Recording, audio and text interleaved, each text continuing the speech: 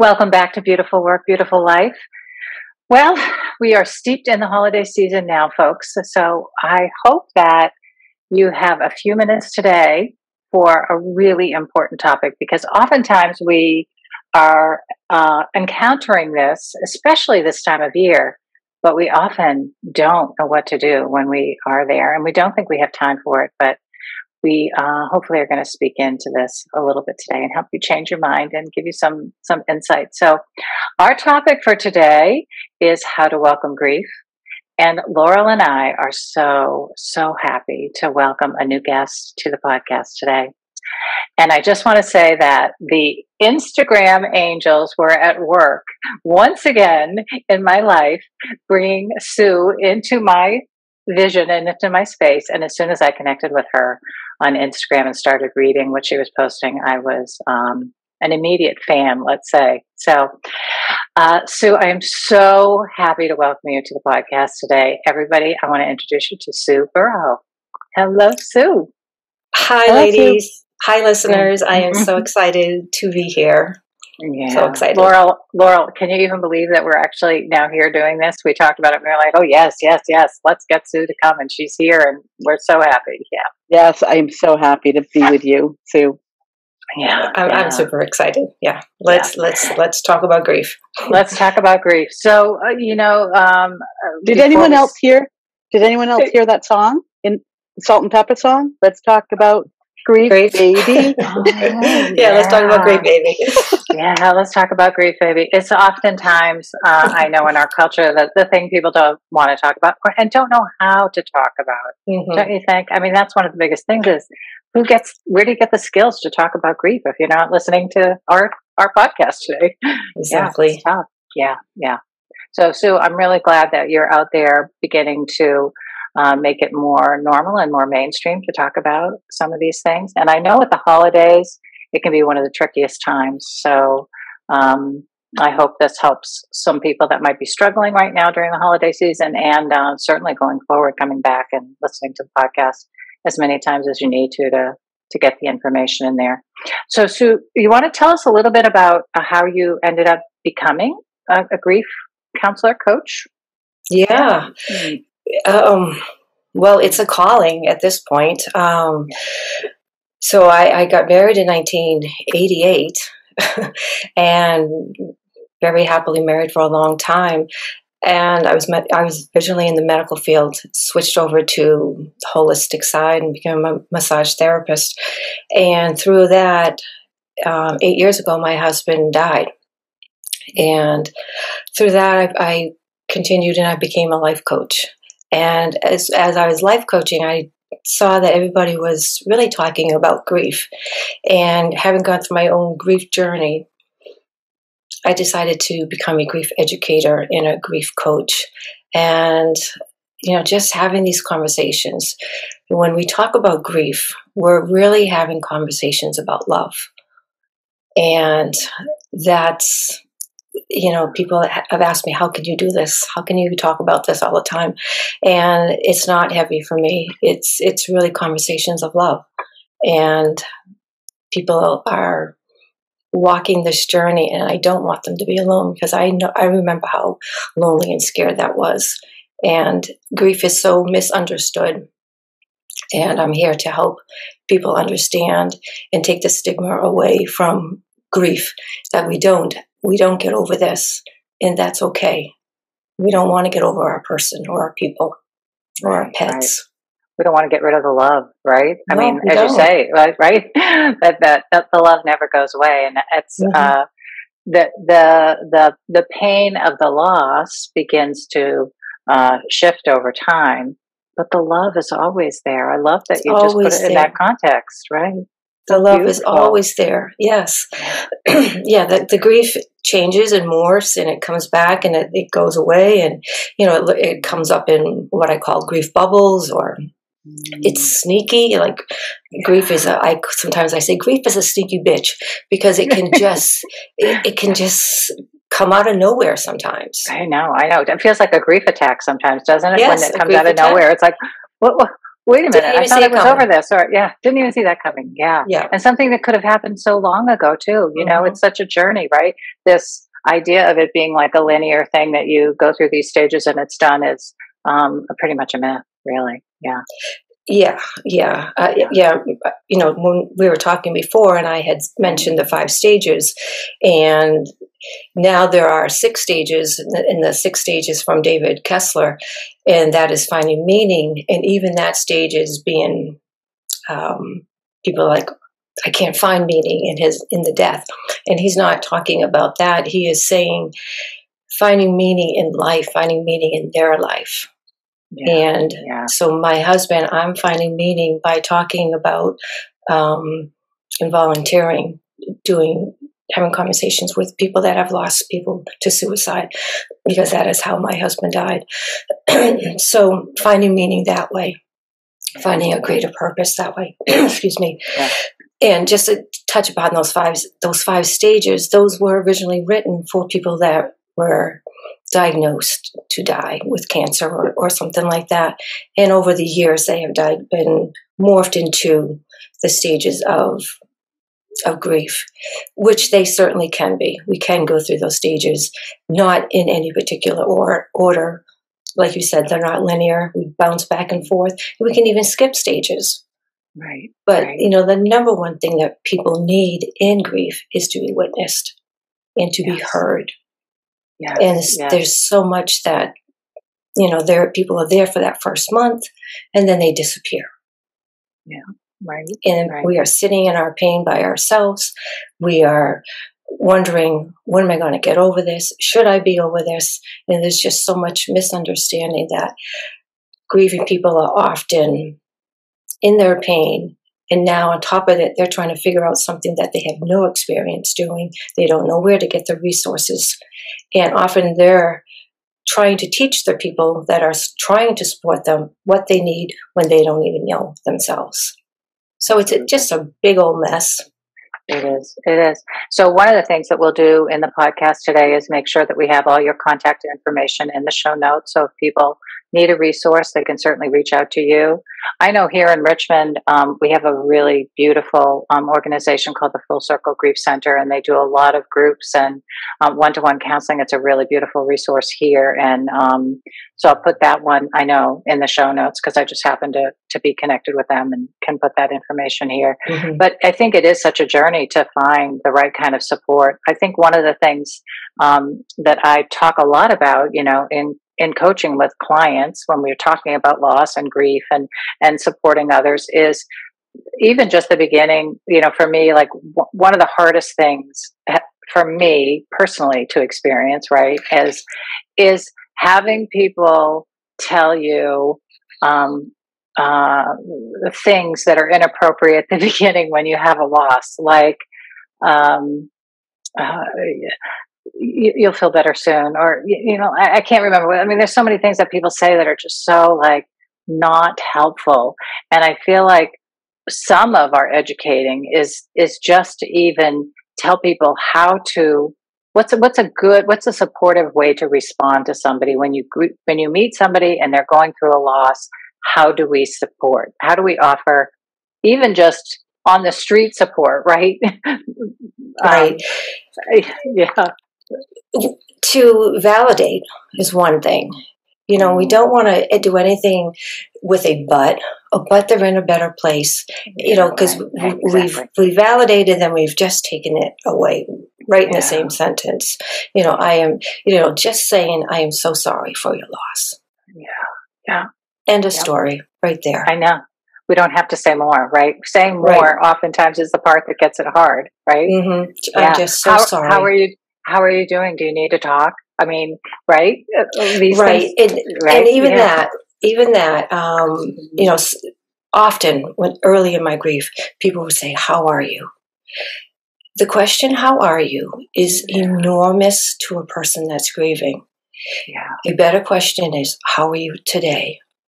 Yeah. Today narrows it down to like, today? Oh, I can figure that out. Yeah. Today's a hard day, or I'm okay today, right? I'm getting through today, right? Like people can answer that question, Yeah, how are you this hour? Yeah. Right. Sometimes it's by hour, sometimes it's minute by minute.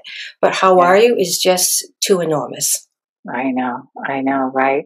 And I think that if you can't really offer true like help or support, or call if you want to talk, or any of those kinds of things, it's like it's okay just to say, oh my gosh, I am so sorry for your loss. I mean, and leave it at that. Like it's oftentimes I think that's one of the things in our culture, people want to talk a lot, and so it's okay to just stop there. And well, the other thing that people do is, if you need anything, call me.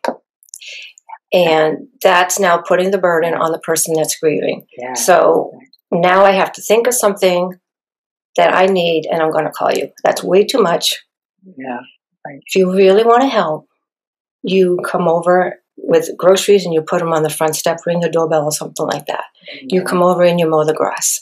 Or you send a text, I'm going to bring your barrels out. Yeah. Those kind of things are so helpful. Yeah, we can't, in the case of mine was it was so traumatic. I couldn't think of what I needed. Yeah. And when groceries showed up at my door, or I saw that my driveway was plowed, I was just so grateful. I couldn't even tell you what I needed. Yeah, right. If you really want to help, you just do things. Yeah. One of the things I think about is that grief comes in not just in response or as an emotion tied to death or a loss, but there are other things in life that we grieve. And one of my questions often is, how do you help those people who don't even know what it is they're feeling? They don't recognize it as grief, right? It might be, I don't feel well. I'm sad, but without even understanding that maybe it's a past grief that shows up. So, what might you say to our listeners who know they're not feeling themselves, but haven't quite identified what is causing them to feel this, what we know as grief? Yeah, well, I'm so glad you brought that up, because grief seems to be a word saved for when a person or a pet maybe has died, where grief is any loss. So in something like that, and I had a client once that was going through a breakup, and he was feeling all these feels, and when I said, you're grieving, he's like, oh. I had to label it or name it for him. And then it made all the sense to him that, all this sadness, all this longing was grief. So often we do have these feelings of sadness, longing, of despair, and we just don't know why. But if we can take that, higher view of like, what's lost? What are we missing? So people that have retired, people that have moved. I remember when I sold my house a couple of years ago, I'm still grieving that house. Just the times, the love, all that stuff that was in there. And, so that's part of my mission of why I do this, because grief is not just losing a person. It is situations. And when people can understand that and give themselves permission of like, I'm grieving. And it can be more understood worldwide that that grief doesn't have to be just people. Yeah. I was just thinking about, as you were talking about that, so I was thinking about how one time I got laid off. There's horrible grief in getting laid off, because it's really not your choice at all. It's a terrible, traumatic kind of, end of story experience. And I remember different stages of motherhood, like when I knew that I had my last child and I wasn't going to have an infant again. And, like there was just this overwhelming, in some ways, grief of an end of part of my life.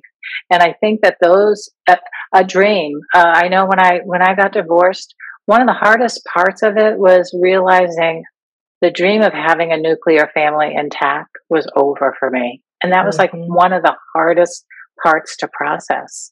So, it's really interesting, like how many ways that we encounter loss, and and ones that are really painful to process, but we don't necessarily name them that way, and we don't talk about it as a grieving experience. Yeah. Lots of grief through our parentinghood, right? Like if we nursed our babies and that was the last time we ever nursed, as they grow older, as they go off when they get married. Personally, my children, my 3 adult kids, they all fall within the LGBTQ soup. And that was a certain amount of grief I had with all 3 of them, only because you don't think, like, you have a certain fantasy when your kids are growing up, like, this is how it's going to be. And then when it comes that it's different, which is absolutely fine, but there's a little bit of grief there just because the dream isn't the way you thought. Yeah. So when we encounter loss, oftentimes when we might have had a whole bunch of these little losses along the way and not really known what to do with them, not really process them. And then when a big loss comes, that's oftentimes when it all comes in, doesn't it? Like it's all like a big glob in there, and now I'm grieving like everything at once. I mean, I know that's been my experience at times. That's why your podcast is so important, because our old wounds will show up in grief. Yeah. So if we have an old wound of there's no one's ever there for me, we're going to bring that forward in our grief. And no one's ever here for me when I need them. Is that actually the grief, or is that actually the old wound speaking? Yeah. So it's really interesting when I'm talking with people and I see the old wound showing up. You know, that is not something I do in their first year. I just listen very compassionately. But if there's someone that is 3, 4, maybe even 2 years, it depends how many times I've talked to them, and I see an old wound showing up, we have to start talking about that, because they're not going to get far if that old wound they're just dragging around forever. Yeah. I always think of old wounds as like these imprints, in our energy field. And as soon as one gets touched, now we're triggered, and all kinds of reactive behavior. And we really lose our power that way. We aren't in full consciousness and able to really respond from the best place and all those things that we really want to be doing. So that kind of work is so important. And I can imagine how much you must be in and out of that all the time with grief work. Yeah. Now, how about I talk a little bit about holidays too? Oh, go ahead, Laurel, and we'll come back to the holidays. Yeah. I was going to say, I think that when we suffer a loss and we are grieving, and we end up grieving something that has happened in the past, it's the snowball of we've been carrying these old wounds, and in our grief, they, the old wounds come up, and we end up in this grief soup, right? Like a lot of grief.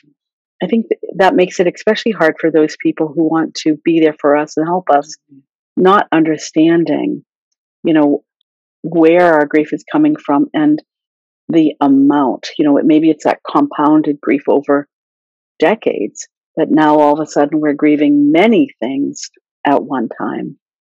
So I think that's really an important reminder to if you are grieving, to be able to just know that it might be bigger than what other people expect, and that's okay. Absolutely.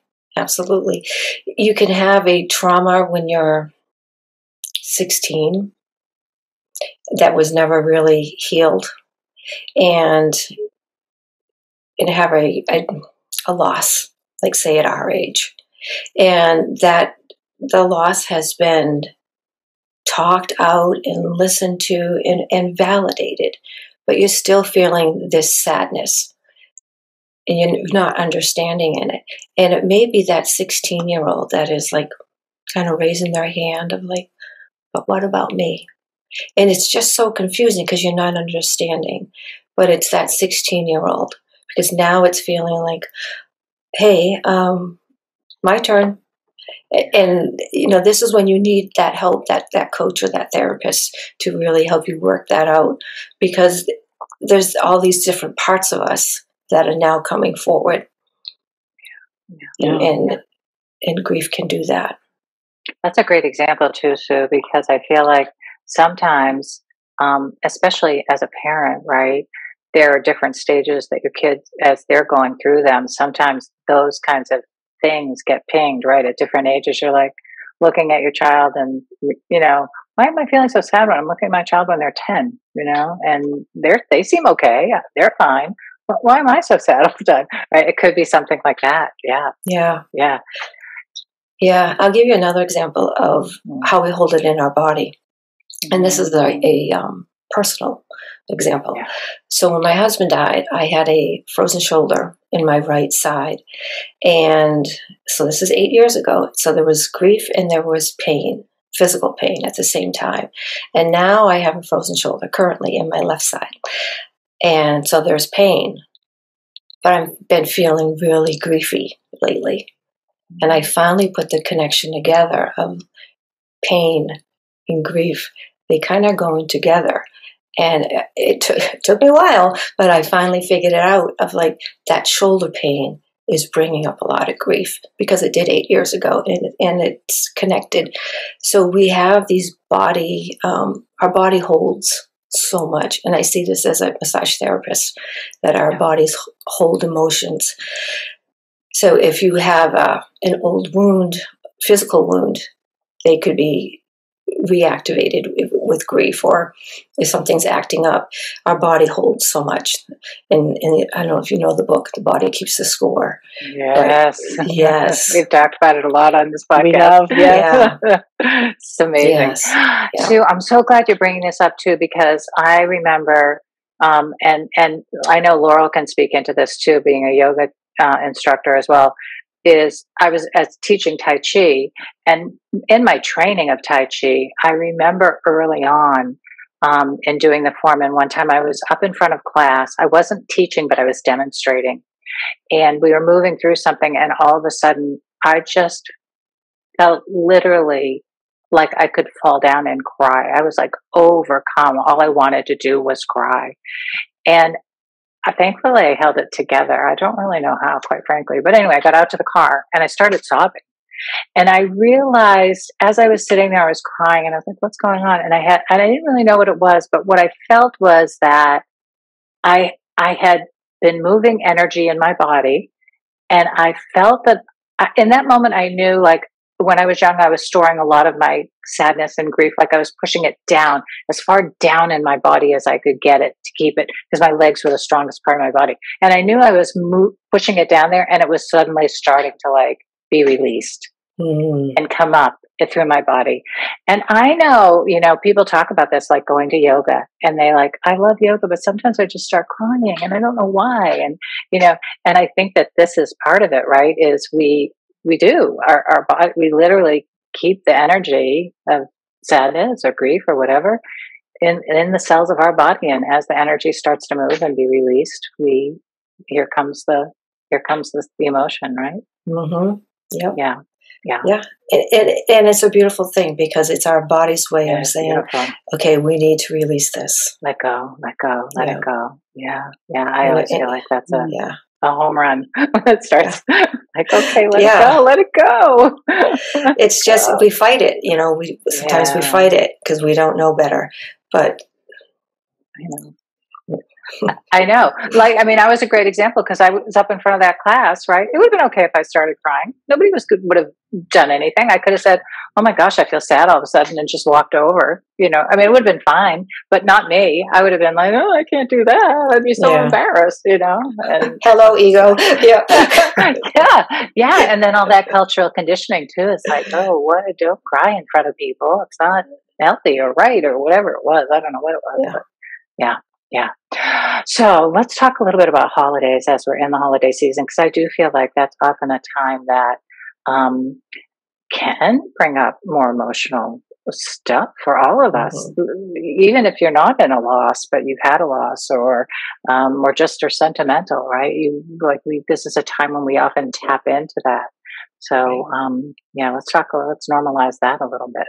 Yeah, the holidays definitely brings up the grief. There's an empty place at the table. There's the traditions are missing a person. Yeah, for sure. Yeah. Let me think what I want to say about that. Often when the holidays come, our mindset can be, oh, they love the holidays so much, or they love Christmas morning so much. And while that is absolutely true, what is really happening, in my opinion, is that we are missing them, watching them love the morning of Christmas. We are missing them sitting there at that. And it's just honoring that grief, honoring that. Yeah, making some space for it. Right? Yeah. And then in the midst of all the holiday, you might actually experience a little joy and then feel badly that you feel okay for a minute, right? That's even normal. So much of that. Yes, I was running a group last Thursday, and that was the whole topic of people feeling guilty about feeling happy, even the slightest bit. And it's okay to feel two emotions at one time. Feeling happy does not take away the sadness, and feeling sad does not take away happiness. We can feel both emotions. Yeah. And sometimes one can even stimulate the other. Sometimes you can feel sad, and then you remember something about the person, and then all of a sudden you feel happy or joyful because you're remembering something good, right? And you can have happy tears. Yeah, right. All normal and good and okay. Yeah. It's the trick is not to make your emotions wrong. Mm-hmm. Just the emotions are only the feedback of how much love there was. Yeah, it reminds me of when my grandmother died, and she was 99 and a half. And as I was speaking it was in an office setting, and I was working full time somewhere and talking to a couple people about my grandmother has just died and I'm going to take a couple days off. But I was in this place where I was, actually happy to be coming into a big family reunion, looking forward to the gathering and really her life. She had a very full life. And while it wasn't expected that she was, her death was somewhat of a surprise from a short-term illness, but she was 99 and a half. And another woman said to me, how can you even be laughing at a time when your grandmother died? And so it is that confusing piece of emotion. And it is sad, but there's so much joy over the course of a lifetime. You can feel both things at one time, within a minute of each other, probably, right? Seconds. Yeah. But it is confusing for some people who have not experienced maybe the duality of emotion, or are uncomfortable, or feel guilty or bad for not only having one emotion, being the sadness or grief or loss. Mm-hmm. Right. And I do think that there are a lot of cultural misconceptions about grief, and so they get translated into these messages like that. How can you feel anything, but sad at this moment? And it's a unfortunate, again, another unfortunate way that people often respond in those situations, because it's okay to feel happy for a minute at a celebration of somebody's life. Yeah, of course. Right. That's what we did with my husband. We called it a celebration of life, and we actually called it a funeral instead of a funeral. We called it a funeral, and we had an open mic for people to come up, to roast them, whatever they wanted to do, because we wanted it to be, let's talk about him. Let's talk about how wonderful he was, what a pain in the butt he was, like all of it. And there was laughter, there was tears, there was all of it, because we're all of that. Each one of us were all of that. And there was just no shame in making fun of him. There was just no shame in any of our emotions. And I hope that your listeners understand that there's no shame in any of our emotions, and you can't do grief wrong. We do it. It's just so individual. Absolutely, absolutely. And I had a client. I just was with a client today who was going through her first real loss of life, and a really significant one. And I said, "You're learning how." I mean, the first time through, you don't know. It's like a whole, like you woke up and you're in a different world, and you don't know any of the rules or any of the things that you're supposed to do or any of the ways to get through it. It's like it is new territory of life. Yeah, absolutely. And it's hard. It is so hard going through it, and it's the last thing you want to do. Yeah, it's absolutely the last thing. And that's why I do this work, because people need to be educated about grief, because the time you get educated is the worst time. I know it. So do you have a favorite book, Sue, that you recommend to people on the topic? I like any of the books by David Kessler. And I'm just a big fan of him because he is the one I got trained by for being a certified educator. But I also like Megan Devine. She's very down to earth, and her book is It's Okay Not to Be Okay. Good. That's great. Yeah. Okay. Yeah. Good resources for people. Yeah. And I have plenty of resources on my website. Okay. All right. Great. Some of my favorite books.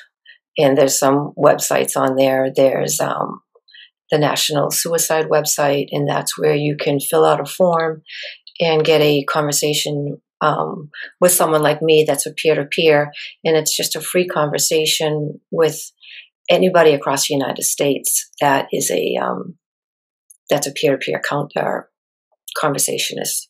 It's called the Healing Conversation, because particularly with suicide, you just really want to talk to someone that has had that loss, because it's so very specific.